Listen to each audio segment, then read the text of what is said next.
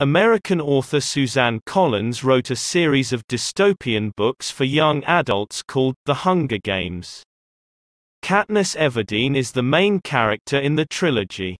The fourth book is a prequel that takes place 64 years before the first book. In the story, Katniss Everdeen is forced to take part in a fight to the death tournament against other youngsters. The book is set in Panem, a dystopian country that was built on what used to be North America. In a world with few resources, the despotic capital government keeps its people in line by putting them into districts and making the differences between classes even bigger. But the Hunger Games are their best way to divide the country and keep people from rebelling. Each year, two districts compete against each other while the whole country watches on TV. Katniss lives with her mother and her younger sister, Prim, in the poorest district, District 12. Since her father died, she has been taking care of her family. She and her friend Gale hunt illegally in the woods outside the district. The book starts on Reaping Day, when each district has to choose two tributes, one male and one female, to go to the Hunger Games and fight for them. When Prim is chosen as the female tribute, Katniss offers to take her place. She and Peter, a middle-class boy from the district, are both chosen. The book describes how the kids are trained for the cruel games and made to look a certain way for the crowd. She forces herself to be calm and determined to win, but the kind Peter makes this tough. When Peter says in a live interview that he has a crush on Katniss, it makes things even worse between them. Even though she worries that making emotional connections could get in the way of her desire to win, she agrees to show a united front, as their sponsor Haymitch suggests. The games take place in a field in the middle of a forest. Katniss runs away from the first battle, which is very exciting, and uses her hunting and survival skills to come up with a plan. She sleeps in trees and goes on hunts. Faces of the dead are shown in the sky every night. As she stays hidden, she finds out that Peter has joined forces with the career tributes, who are from the wealthier districts and train their whole lives for the games. The people who make the games, called Gamemakers, are still changing the environment to keep the games interesting. Katniss is stuck in a tree above the careers because she was badly burned in a firestorm. That night, Katniss contacts Rue, the youngest tribute, whom she identifies with Prim. Rue is in a nearby tree and tells her to beat the careers by dropping a wasp nest on them. She does this, and gets stung in the process. However, she also scatters the careers and gets a bow, which is her best weapon. The wasp's stings make her see things that aren't there.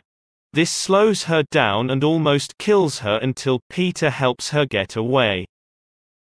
Katniss and Rue decide to work together and come up with a plan to get rid of the supplies that keep the careers in power.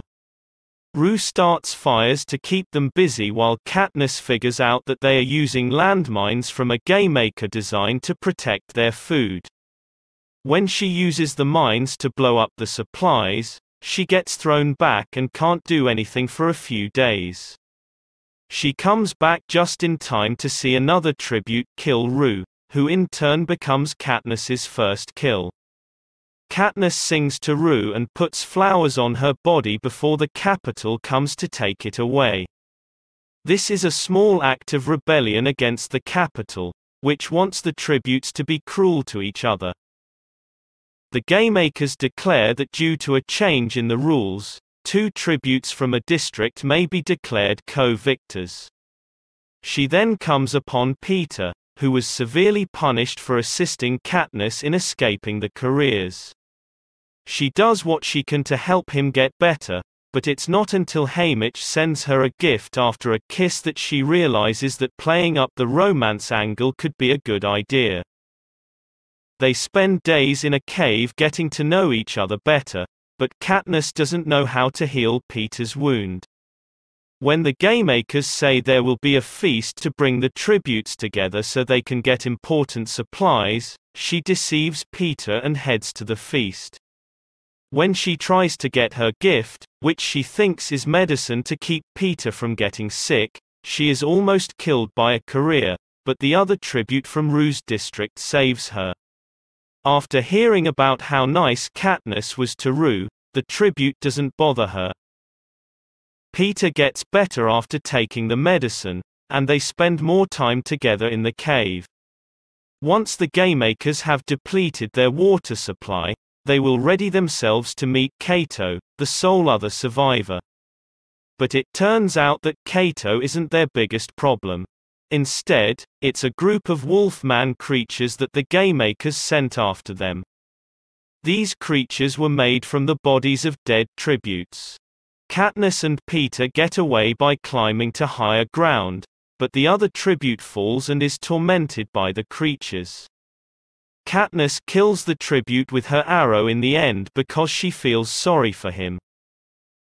They win the games, but the Gaymakers change the rules again.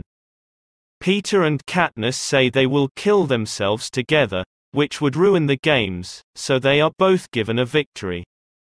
They are taken away by people from the capital and kept apart for a long time so they can heal.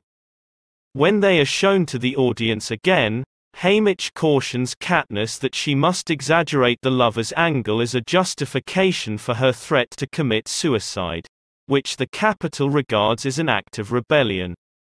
Over the next few weeks, she does what he says, which makes Peter, who does love her, very happy. When everything is over, they go back to District 12, and Katniss lets it slip that she always liked the cameras.